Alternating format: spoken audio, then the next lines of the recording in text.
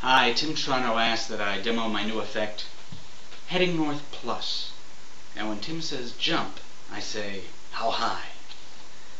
Heading North Plus is a rising card effect, but rather than show you the straight rise, let me show you the plus part of Heading North Plus, which is a rising card effect with two spectators. Spectator number one just selected the two of spades. We go to spectator number two, who just selected the Queen of Hearts. Two cards. You say, I'm not going to find them, you are, and we're going to do it by vibrations.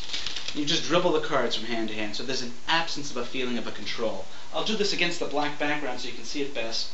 As you make your incantations and follow the vibrations, one card is slowly rising from the center of the deck. A two of spades. Spectator number one, was that your card? He says, yes, it was. Turn to spectator number two. This time let's build suspense. Concentrate on your card. Spectator number two watches a card slowly rise from the center of the deck. You say, what was your card? He says, Queen of Hearts. You go, really? We got the two of spades again. That can only mean they changed places.